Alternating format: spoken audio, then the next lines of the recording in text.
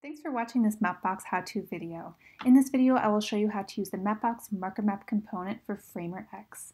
And this component enables you to drop multiple markers onto your custom map. So let's get started. You can download the Mapbox component in the Framer store. Just search for Mapbox and click Install. And when you navigate to Components, you'll see your MarkerMap component here. So let's draw a frame.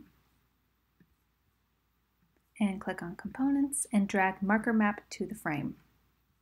And there's your map. You can move your map and align it and resize it any way that you like. And we have default core styles here for you to choose from. And if you'd like to get rid of the watermark or choose a designer style or a custom style, you'll need an access token.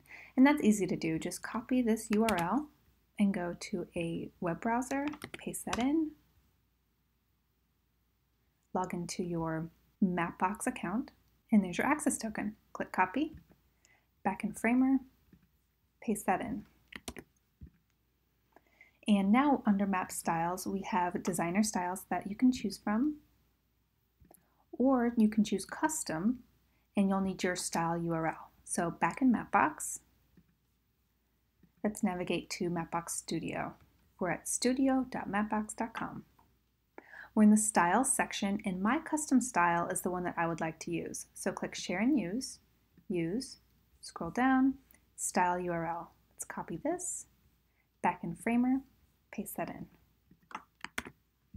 And there's my custom style.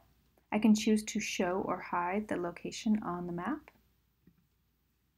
And let's add our markers. And for Mapbox to know where to put the markers, you need to add a JSON file. And you could write this code from scratch, but you don't have to. Just go to the Mapbox README file here. And when you scroll down, you'll see under MarkerMap, we have the JSON file for you here. This is sample code. So just copy this and paste that in. And you'll see that we have 3 locations. This one's Walnut Hills, Marble Mountain, and Evergreen Pond. And for each location, we have a name, a location, that's our latitude and longitude, and in the focus location. So this is specifying how you want the map to look when you search for Walnut Hills. It'll zoom at 12 and it'll have bearing at 0 and the pitch at 60. And you can also add a category and details, and this is text. So let's save this. We're going to call this FramerX locations.json. And back in FramerX, click Choose File, and let's find that JSON file. And so there are my 3 points, but they're kind of hard to see, so let's use our latitude and longitude boxes to center the map around our points. And we can just go back to our JSON file and choose the latitude and longitude from here. And this was 42. And we can change our zoom and the bearing and the pitch, and make this look exactly how we want it to. And we can choose to show or hide the markers on our map. You can also customize the design of the markers. So let's navigate to Components and choose Marker Design Component and drag it to the stage. And if you double click on this, you'll be able to customize the fill and other properties of your marker. So let's change this to blue and name it something, blue marker. Click on the map and choose blue marker. And now our markers have changed. And you can create a custom marker with any image. I am going to use a GIF. Drop that on the stage and resize it. And let's name it Diamond. Click on the map and choose our diamond marker. There you go.